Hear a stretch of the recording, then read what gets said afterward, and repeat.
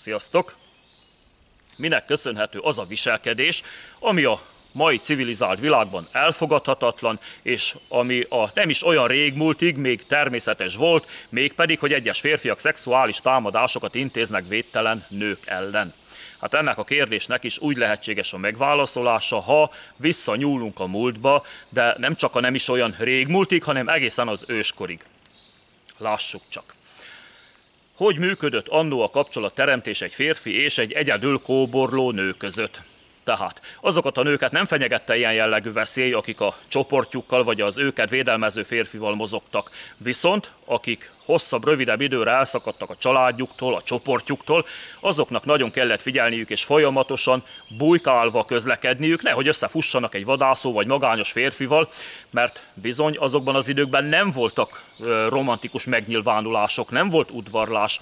Ha egy férfi észrevett valahol egy idegen nőt és el tudta kapni, akkor nem volt kérdéses, hogy magáévá teszi-e, függetlenül attól, hogy a nő ehhez hozzájárul vagy sem. Ha máshogy nem bírt vele, hát leütötte és úgy ájultan igyekezett megtermékenyíteni.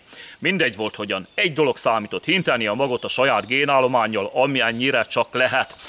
De amúgy a nőknek sem minden esetben volt ellenvetése az ilyen jellegű szexuális aktussal kapcsolatban. Amikor történt egy úgynevezett véletlen találkozás a vadonban, egyszerűen csak nem futottak el, vagy jóval többet igyekeztek mutatni a testükből a másik csoporthoz tartozó hím számára, mint amennyit az öltözékük egyébként engedett.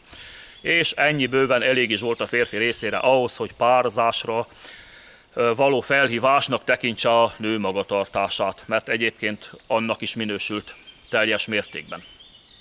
Az ebből származó maradványviselkedés az, amit a nőket megtámadó férfiak tanúsítanak a mai napig is.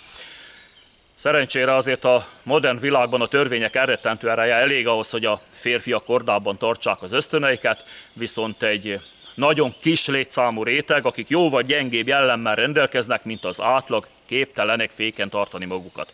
Ha meglátnak egy mélyebb dekoltást vagy miniszoknyát, egyszerűen elfelejtik a törvényeket, és ugyanúgy reagálnak, mint az őseink. Úgy veszik a látottakat, mint ahogy a régi időkben az ősapáink. Ha nem fut el, vagy többet mutat magából a kelleténél, akkor az már felhívás a párzásra. Úgyhogy így néz ki ez a dolog. A témával bővebben foglalkozó hangoskönyvem linkjét pedig megtaláljátok a leírásban, vagy Filozófiám címmel a csatornámon. Köszönöm a figyelmet, sziasztok!